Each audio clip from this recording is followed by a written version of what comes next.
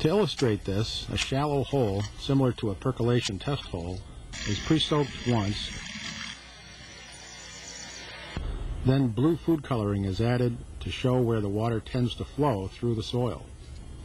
After about an hour of time has elapsed, further excavation reveals that the dye is penetrated downward through the upper subsoil, but not into the hardpan layer of the lower subsoil.